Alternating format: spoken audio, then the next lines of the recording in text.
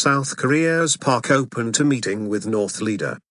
South Korea's President Park Geun-hye has said she is prepared to hold talks with North Korea's leader Kim Jong-un without setting preconditions. In a nationally televised press conference, she said she would meet with anyone if necessary to open the path of a peaceful unification. Mr. Kim offered talks if the conditions were right in his New Year message.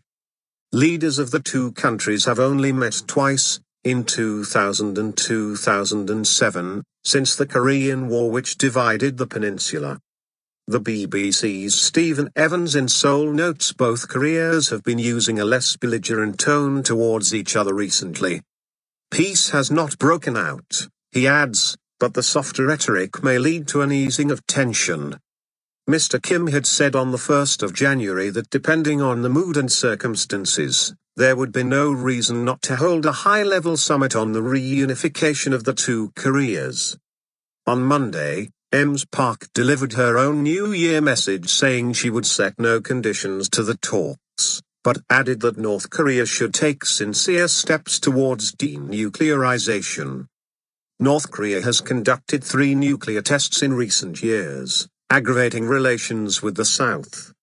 It has offered to put a moratorium on testing nuclear weapons if South Korea halts military exercises it holds with American forces. That offer was rejected and the two allies plan to hold a joint naval drill this week, reported South Korean news agency Yonhap. Korean-American deported. Ms. Park also called on North Korea to come forward for dialogue without hesitation on efforts to reunite families separated since the end of 1953 Korean War. The last formal high-level talks were in February 2014, leading to rare reunions for Korean families separated for over 60 years. But further talks planned in October were dropped after North Korea accused the South of not doing enough to stop activists sending anti-Northern leaflets across the border on balloons. The two Koreas have technically been at war since the Korean War ended in an armistice rather than a peace treaty. Ms. Park on Monday also addressed the use of a controversial law to deport a Korean American on Saturday. A Korean American Geun-hye center arrives at the Incheon International Airport for departure in Incheon, South Korea, Saturday, the 10th of January 2015.